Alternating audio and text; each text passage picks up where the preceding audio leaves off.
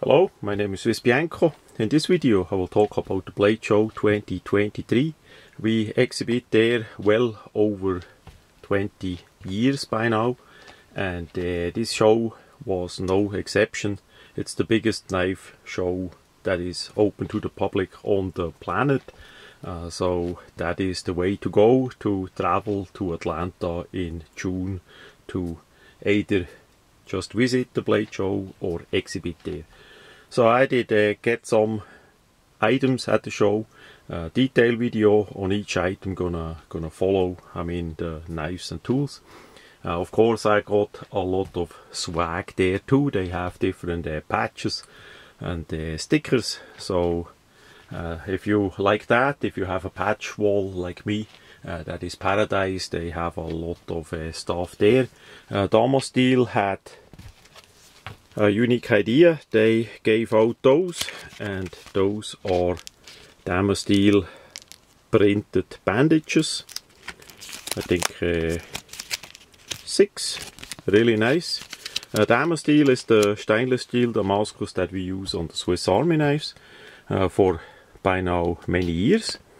And then somebody was there from Austria. I always are in short supply of meters, of rulers, not in inch but millimeter. So this is 2 meter. It's just a folding item, fully folded out to it's 2 meters, so really nice. He also did bring me something from the Austrian police, quite likely Vienna. Thanks a lot. Greetings to the police in Vienna. Be careful with all the criminals in the EU running loose. Another swag that did stick out is this one here from Smoky Mountains Knife Supply. I did not open that one here, but I saw it from friends.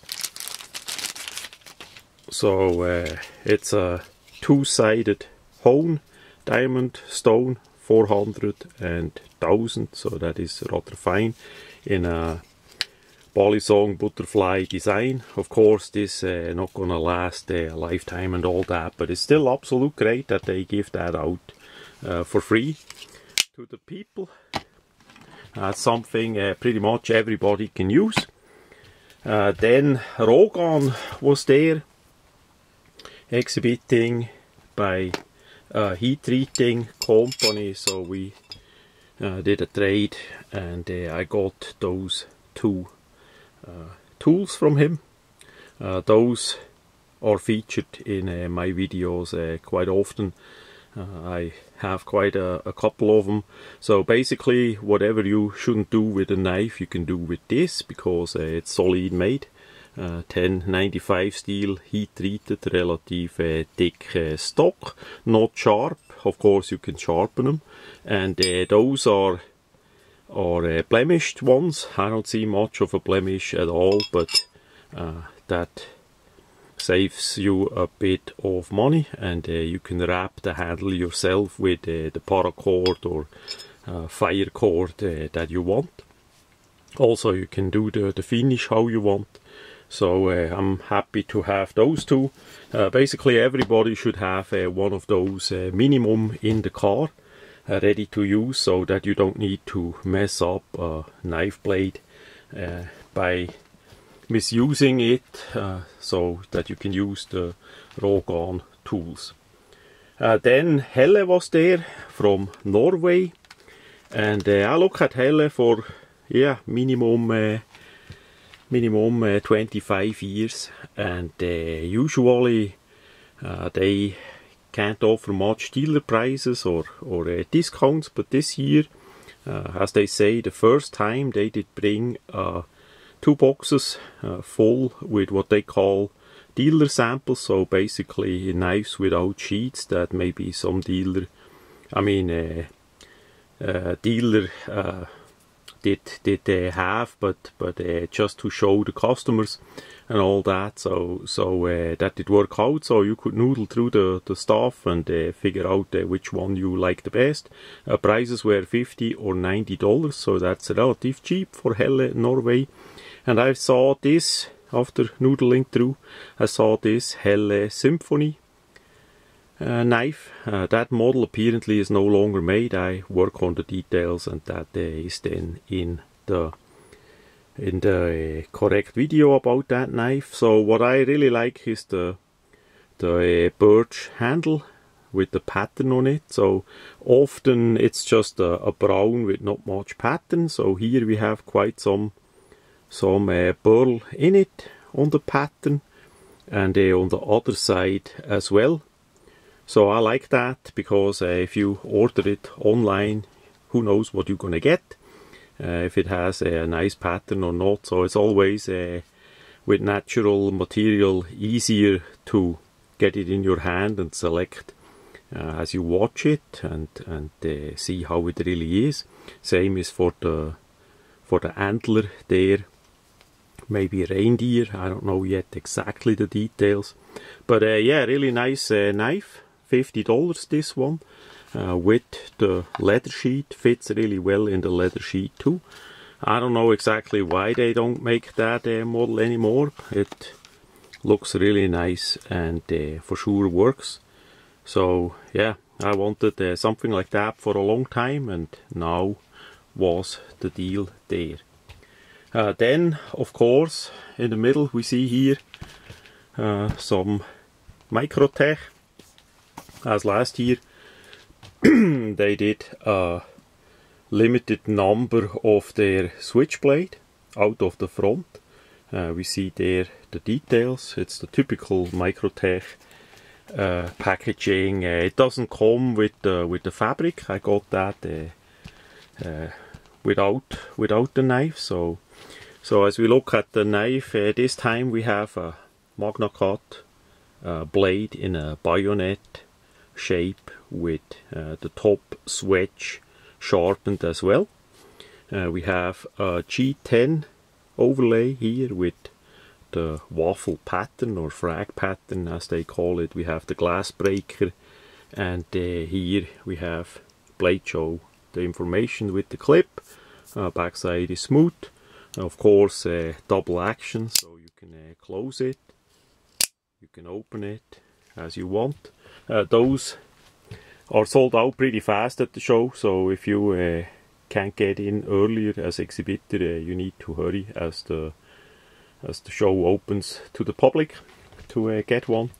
That's the second one that I got. It could be that be a yearly tradition that I'm gonna get another of those knives, as long as they offer them.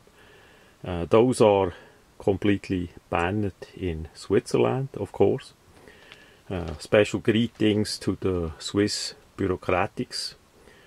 Ich weiß genau, was ihr tut, und meine absolute Verachtung hier aus den USA. Seit 2007 lebe ich in Frieden und Freiheit als freier Mensch, und ich kann auch solche Messer einfach kaufen und besitzen.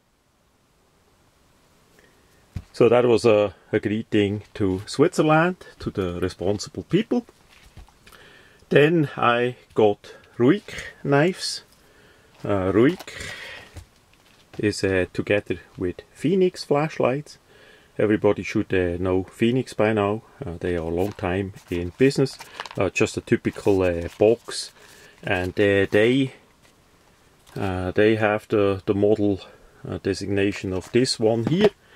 This one is just a simple liner lock with a smaller size that I liked a lot. Quality is great, price is even better. So again, of each of the items gonna be a separate video. We have here the next one. That one has a flipper, also banned in Switzerland, of course. So that has more of a Persian style, you know, a lot of belly, and the additional lock. The small one doesn't have the additional lock, but this bigger one, really nice. They also make it in a sand color. Then they had a special at the blade show. That one is that model here. They also had it in a green G10, but on Sunday, as I did buy this one, so that was already gone as best as I saw. So we have a flipper, we have a liner lock, no secondary lock with titanium scales. Blade is a VG10 in this case. A really nice rounded off made. It's a great piece and a nice flat ground drop point blade there. Perfect for everyday carry, not too big, not too small, sturdy, durable. And after the video I'm gonna splash the handle, anodize it. That's just for me. And yeah, nice little folding knife. So I think that is really worth it. Then similar is this one here. The model is here. That was one of the trends at the blade show, since the axis lock patent did expire from Benchmade, and the people that invented it. Everybody makes now axis lock folders. Everybody and their brothers. It's amazing how many axis lock knives are now on the market, and this one is from SRM, and it's not much special on this one. On the first look you see a regular axis lock there with the liner in there. They also make a version that is overfolded, so basically the liner part left and right is connected on top, so it's overfolded. That is new, I never saw that before. And what is interesting on this model especially is the clip, and again it doesn't look like that unusual. Maybe how it's mounted. There you see already the two slots, one on each side, so you can flip it over, but no screws, and that may look a bit different. It's a deep carry clip. The absolute interesting way to remove it is as you press it together and then you push it out. So it just comes out. It basically hooks with those two hooks into a recess in the grip. That is really clever made, so you can carry it either flush like that, or you put the clip in. And we had it as usual, but if you are left-handed, you simply open it up, put it here into the slot, and then you push it in all the way until it clicks, and then it's in there. Now I don't know yet how durable that system is. I'm gonna test that out. That's why I have this sample, but sure interesting how the design of that one is made. So yeah, that's pretty much all what I got on knives. There is way more swag and bags and blade magazines and other magazines and stuff, but that is on the cutlery side what I did buy. And yeah, as usual it was a great show. Sometimes the organization lacks a bit, and that was at least on the security side this time really well. They have used a new security. I'm gonna link it in the description once I remember the name, what a company that was.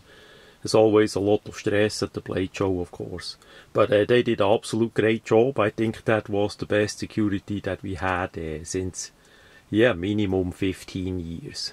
So it was easy to get in, to unload, to set up and all that. They were really relaxed and all that, so not making the exhibitors angry and all that. Really well done. Hopefully that goes on, that they are there next time too, and we don't have again a mess like before. But yeah, in earlier days, as I say, I come over 20 years, well over 20 years. In earlier days, the organization was way better, but of course, back then we had a smaller exhibition too. We need to have that into account. And also the surrounding area of the Blade Show was way less populated than it is now, since they built the stadium pretty much close by. That all did go in a bad way for sure. This year we had the great luck that they did not have any game at that stadium on the weekend as we were there. They did play somewhere far away, I think Arizona or something, which is great. That is far away, so we did not have that additional trouble with people attending that game, looking for a parking space and all that. So that was great. Hopefully next year the same. But anyway, after the Blade Show is Prior the Blade Show. We already prepare for next year. It's going to be some changes. Interesting for sure. So it's always something that is going on. So that much about the Blade Show 2023.